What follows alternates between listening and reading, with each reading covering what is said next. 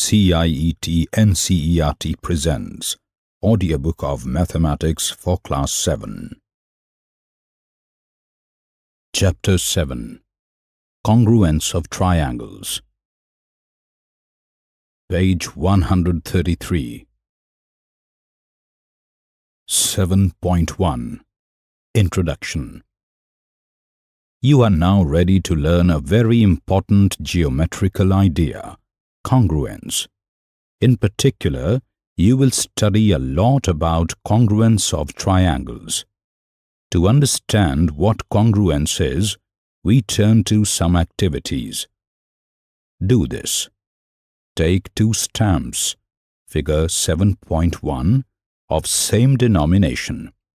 Place one stamp over the other. What do you observe?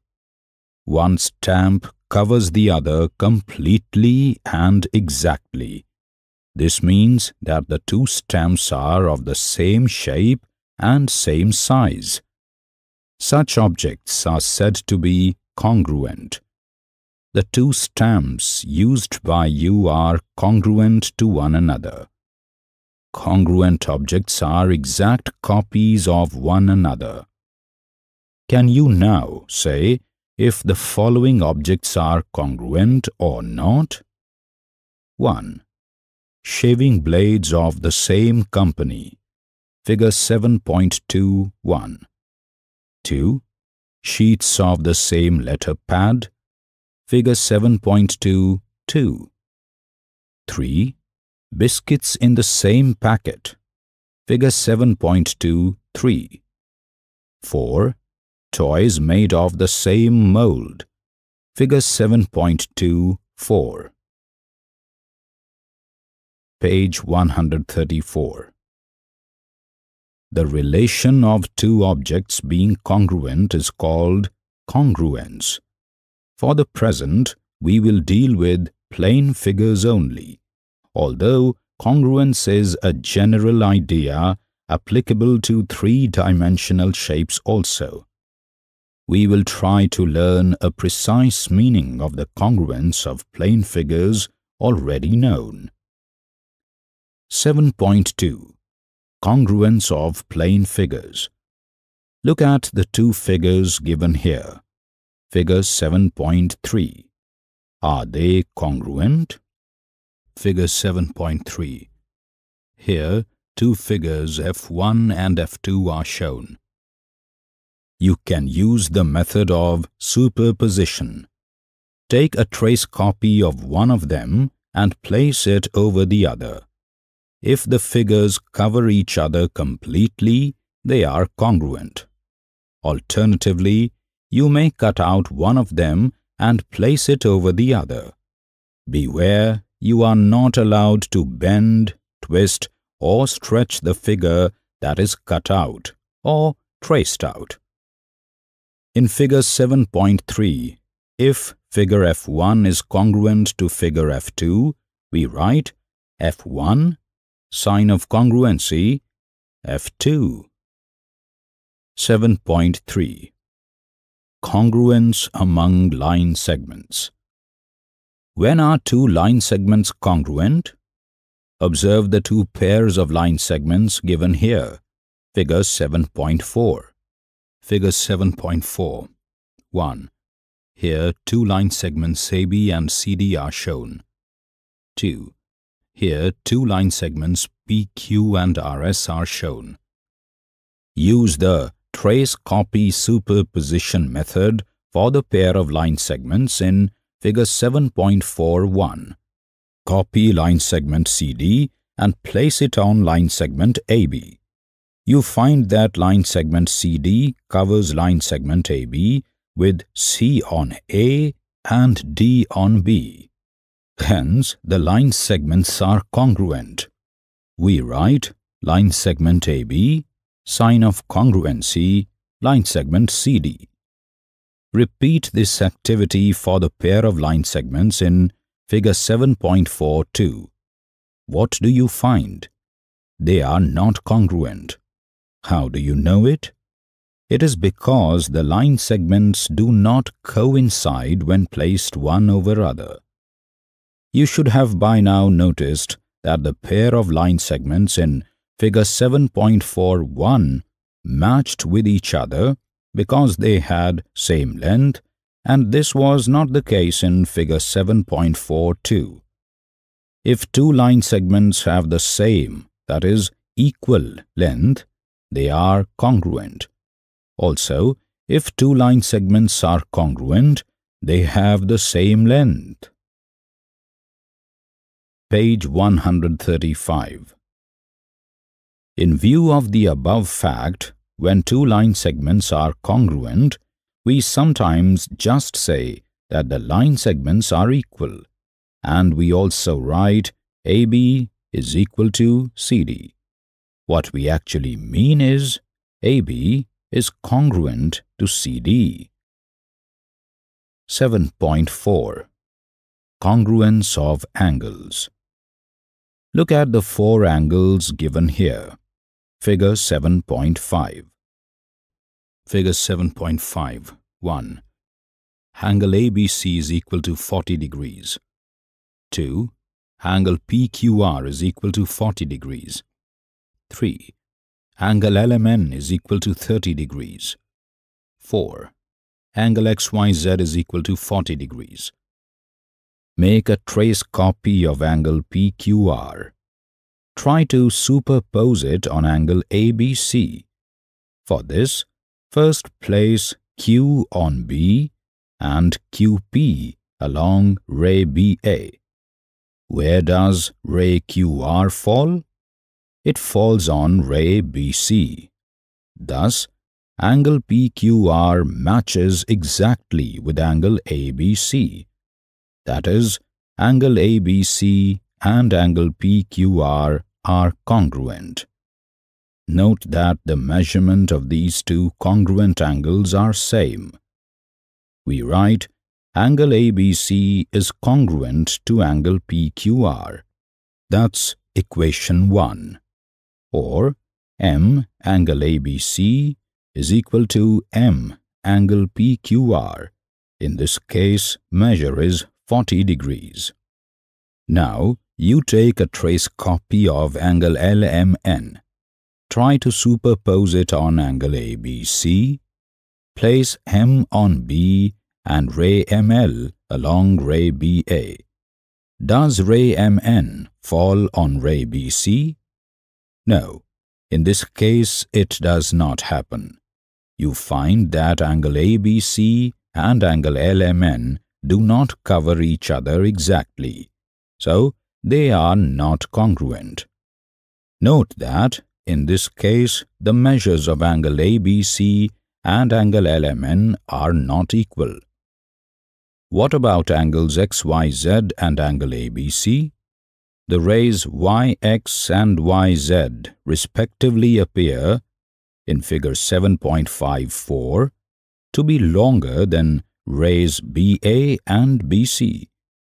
You may hence think that angle ABC is smaller than angle XYZ. But remember that the rays in the figure only indicate the direction and not any length. On superposition, you will find that these two angles are also congruent. We write angle ABC is congruent to angle XYZ. That's equation 2. Or M angle ABC is equal to M angle XYZ. In view of equation 1 and equation 2, we may even write angle ABC is congruent to angle PQR, which is congruent to angle XYZ. If two angles have the same measure, they are congruent. Also, if two angles are congruent, their measures are same. Page 136. As in the case of line segments, congruency of angles entirely depends on the equality of their measures. So, to say that two angles are congruent, We sometimes just say that the angles are equal and we write angle ABC is equal to angle PQR to mean angle ABC is congruent to angle PQR. 7.5 Congruence of triangles. We saw that two line segments are congruent where one of them is just a copy of the other. Similarly, two angles are congruent if one of them is a copy of the other. We extend this idea to triangles. Two triangles are congruent if they are copies of each other, and when superposed, they cover each other exactly. Figure 7.6.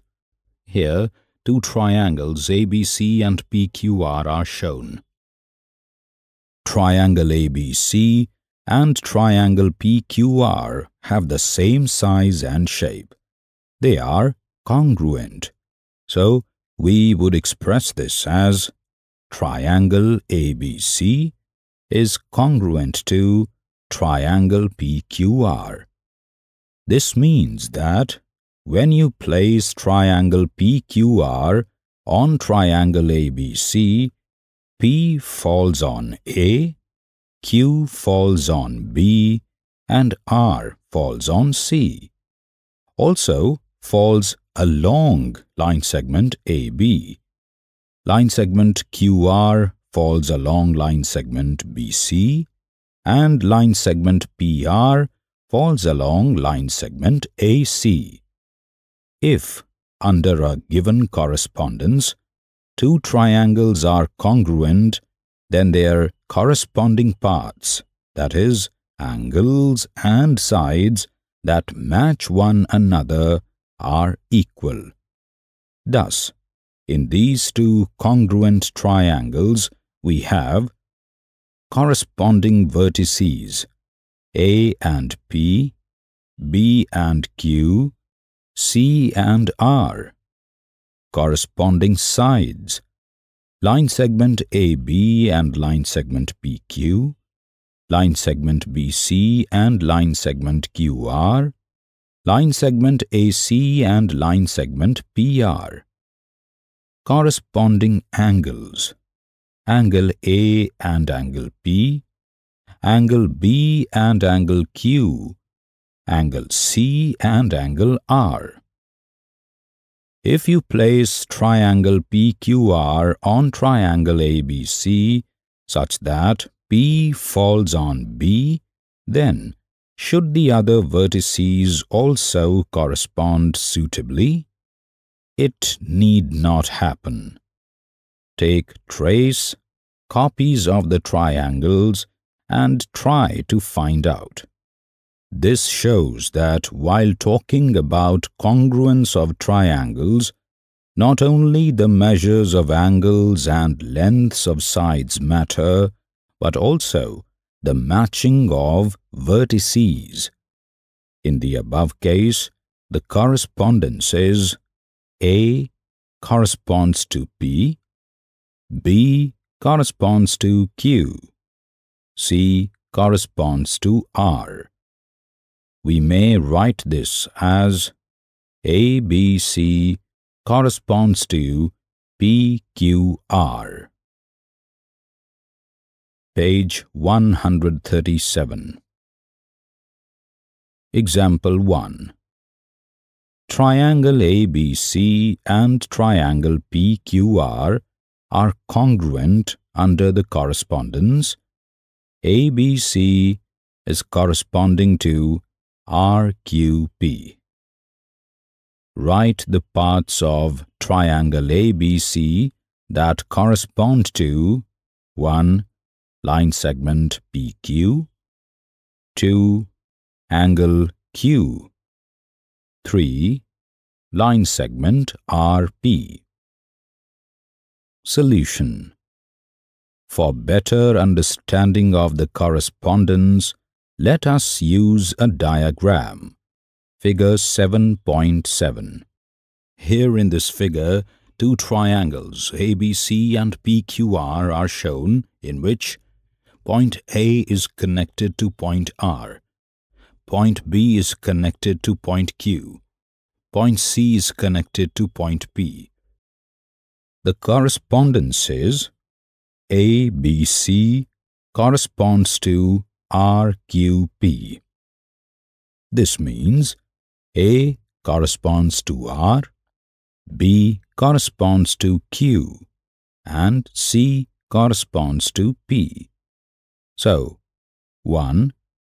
Line segment PQ corresponds to line segment CB. 2. Angle Q corresponds to angle B. And 3.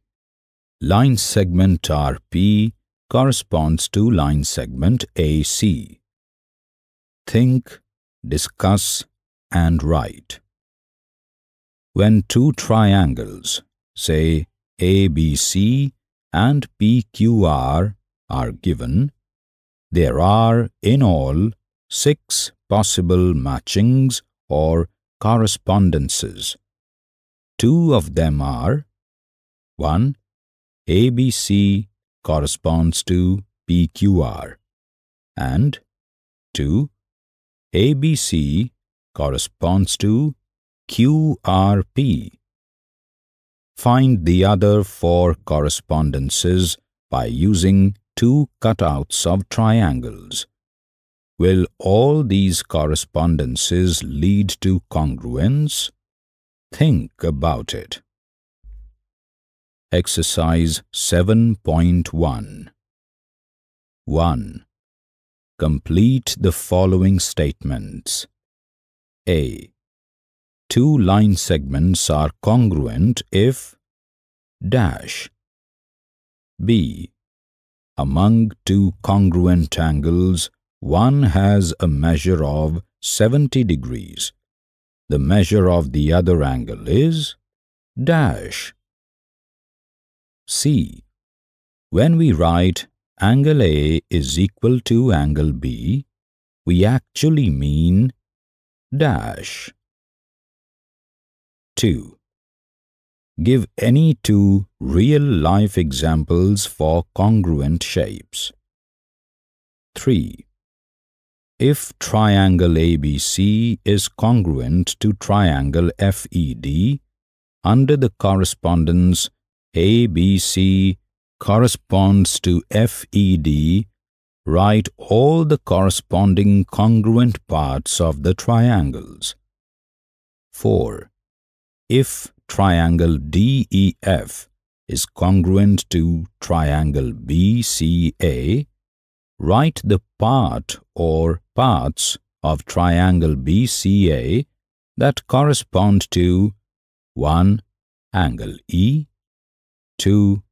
Line segment EF, 3. Angle F, 4. Line segment DF. You were just listening to the audiobook Mathematics for Class 7. Narrator Gaurav Marva. Assistance in production Soumya Malik. Producer Vimlesh Chaudhary. Presented by CIET NCERT, New Delhi, India.